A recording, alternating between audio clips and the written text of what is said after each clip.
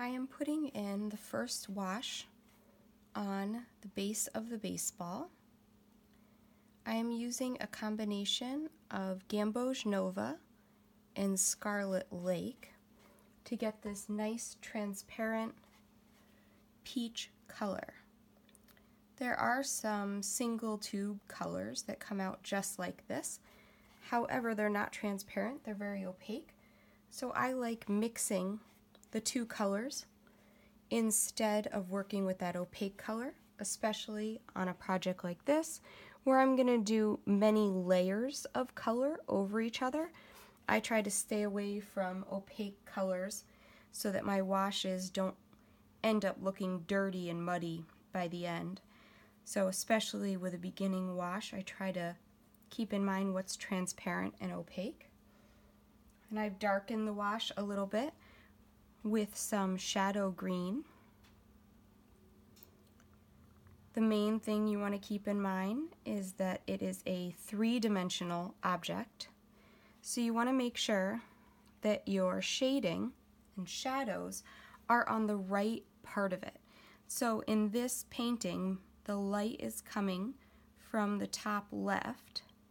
So I want to make sure all of my highlights and everything like that are coming from that right spot, from this top left area coming down, so that even in my initial layers, I'm making sure that my ball is going to stay looking round. Now these are some old beat up baseballs, so I don't have to be as concerned with how uneven the wash is, because in the end I am going to weather them on purpose. So that makes it a lot easier to not have to worry too much about a perfectly light, even wash.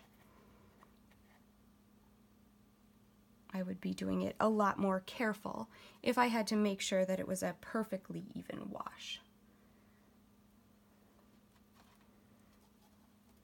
Putting some of that color up in the corner. Again, these are super old baseballs. A little too much red in there. These are super old baseballs, so they have a lot of the clay on them. So a lot of that kind of pinky clay color is on them. And also quite a few grass stains on other ones. So a lot of that will go in later, but in the initial wash, I just want to make sure all that color's in there. Make sure I leave the spots light. I'm not using any masking on this painting, so I'm making sure I'm just doing one spot at a time and going through and leaving my highlights white in the beginning, or not quite white, but pretty white, so that I don't have to go back, and I didn't want to have to mask.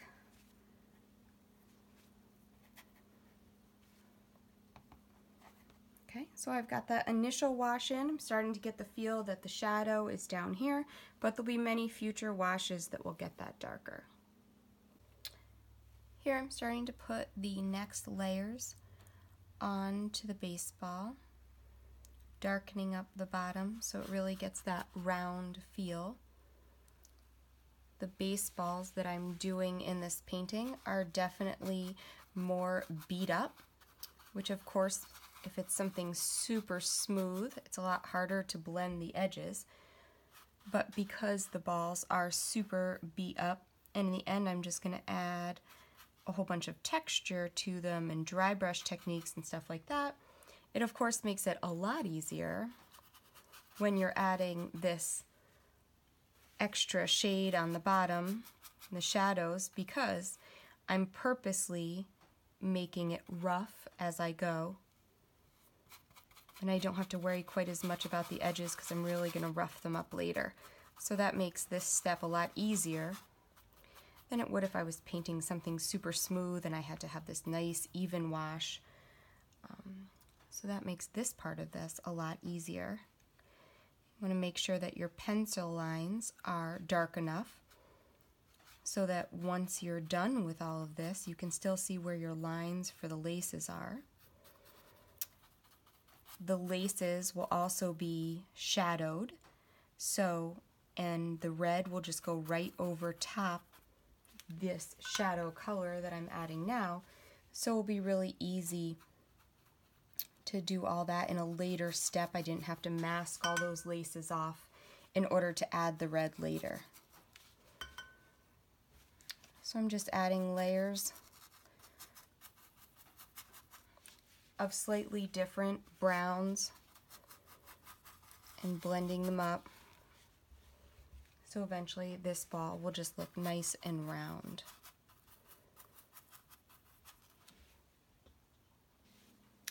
I have most of my shading on, and now I'm just going to start putting in my laces. This is going to be a multi-step process.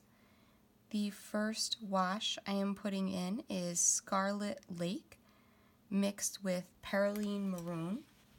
Both are Holbein watercolors. Everything in this painting is a Holbein watercolor.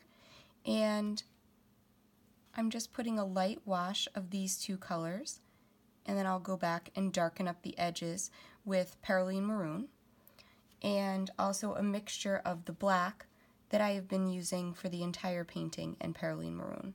And that black mixture is Shadow Green mixed with Quinacridone Red. If you've seen the videos of the cherries I have painted, Quinacridone Red is my new color that I've recently tried and I love. It is a bright, vibrant color and mixes so well with others and makes a beautiful black that you can easily lighten and darken with other colors. So instead of using that straight black, I've been mixing it with some red and some yellow to temper it down to a brown, and it's that perfect tone. I like mixing a black much better than a tube black. But I'll start by just putting in this basic wash, and then where some of it's a little bit darker, I'll come back with some straight Perylene Maroon and put in some darker areas on the laces.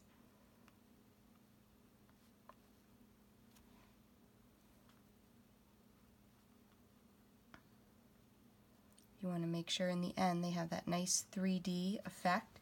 You want to keep in mind your light is coming from this direction. So when you're putting those shadows in just the darker areas, you want to make sure it's all consistent from where your light is coming from. So this will definitely be a multi-stage process that I'm just going to keep moving along for each one of these baseballs.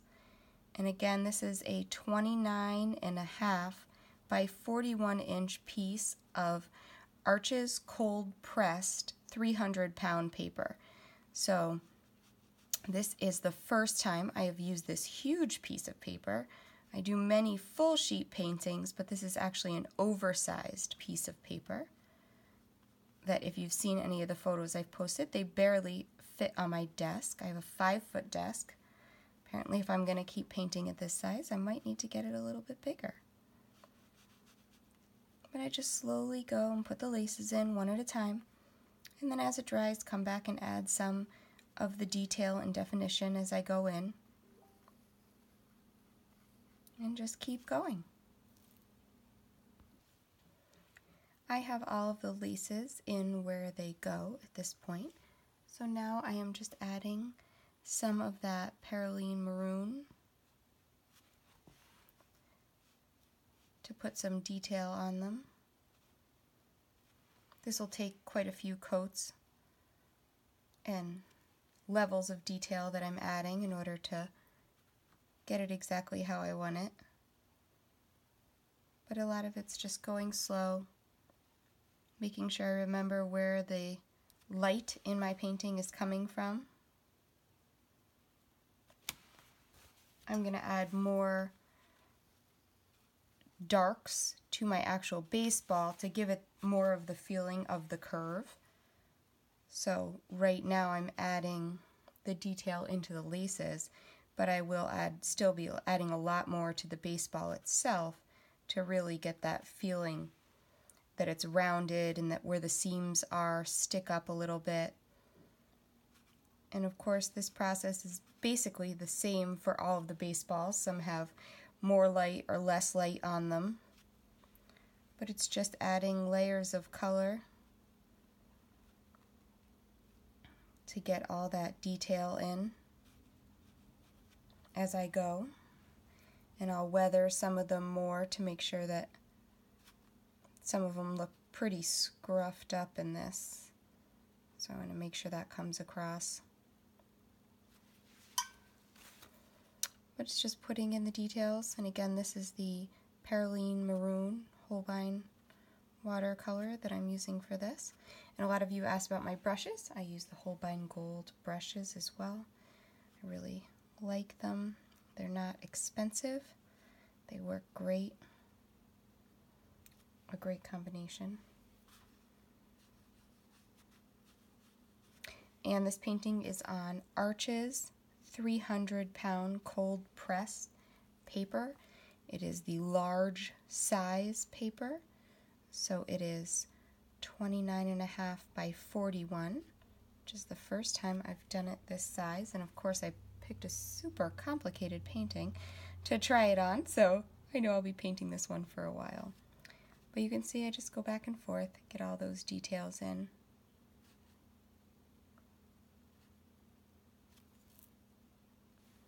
Now that all of my laces are in, still not all the details finished, I'll start putting some more of the detail of the ball and the leather in. So I'm going to add the laces holes. Start adding that detail in.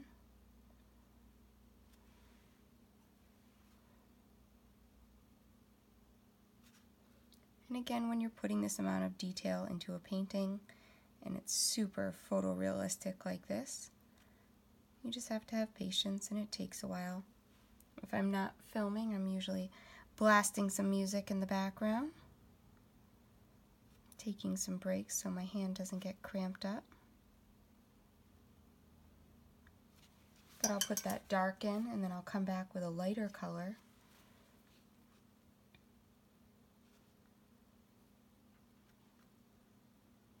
And add some of the detail of these holes that the laces go into. And then also, the baseball is super weathered. Where this goes in, there's a hump here. So it's important that I get that effect by putting some weathered areas on the baseball. When you first start putting them in, they look a little funny. But as I put more in, you'll start to see that it looks the right way. To get some dirt on it. Give it some contour.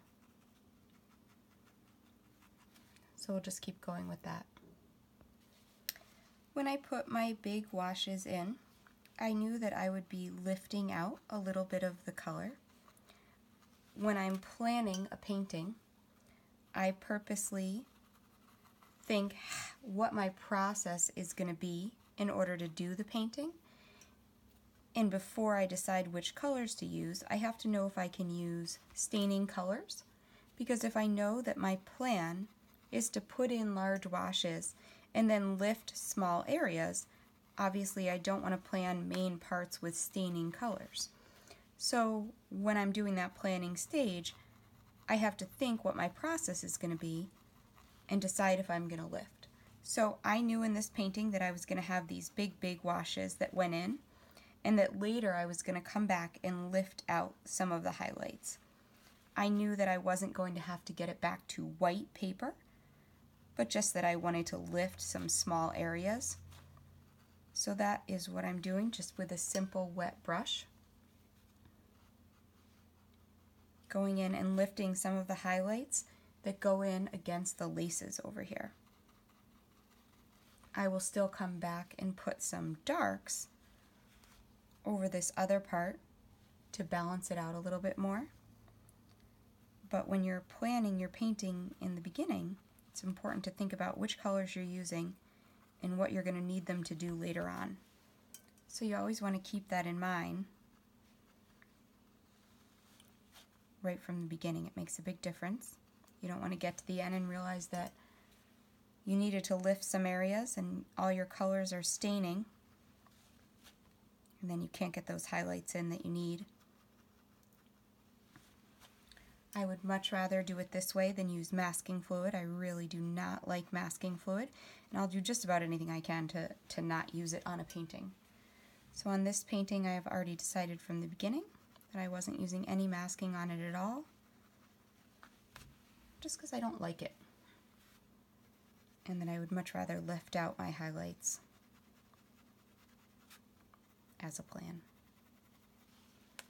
So you can see the difference that's making. Obviously I'm going to add a lot more shadows and details like this along the bottom, but you can see what that lifting does.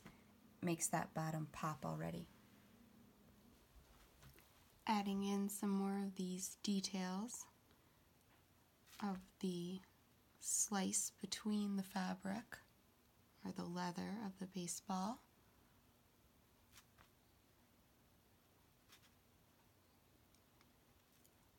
Some of the details around the holes.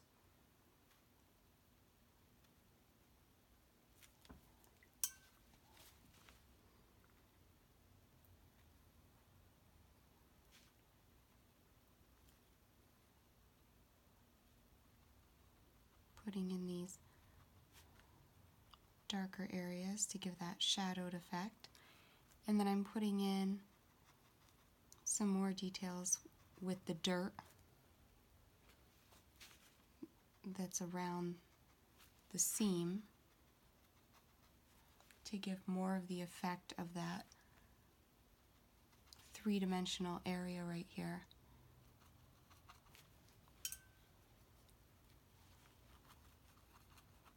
And I'll be putting lots of different layers of slightly different colors. More of a dry brush technique to give it a little more texture, because this is a group of very beat up baseballs. So I really want to have that impact of them all dirty and beaten up. A lot of it is just adding some detail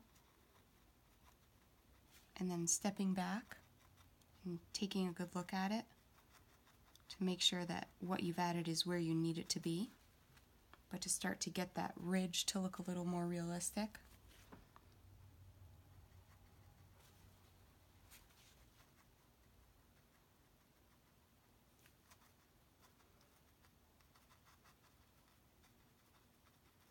Just lots of dry brush, and you'll see it'll just keep going, getting more and more detail.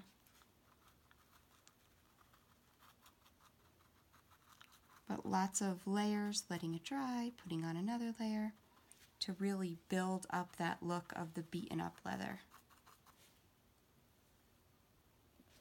I don't have all of the finished details in on the laces, but I'm putting in a couple of the markings on the baseball.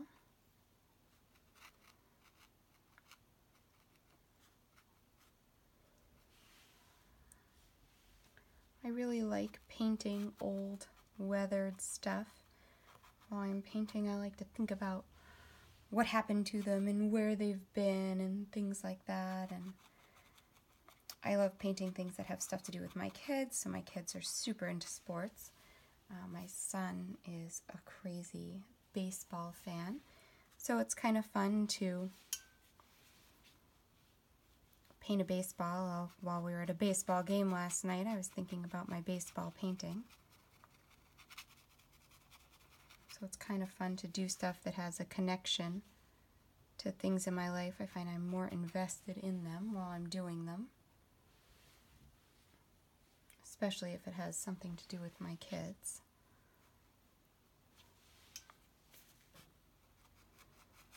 But I'll go through and do this with lots of different layers. Just adding some detail. A lot of clay dirt. That red dirt marks up the baseball. So you don't want to get too carried away, but you want it to look real. I'm just adding some different markings and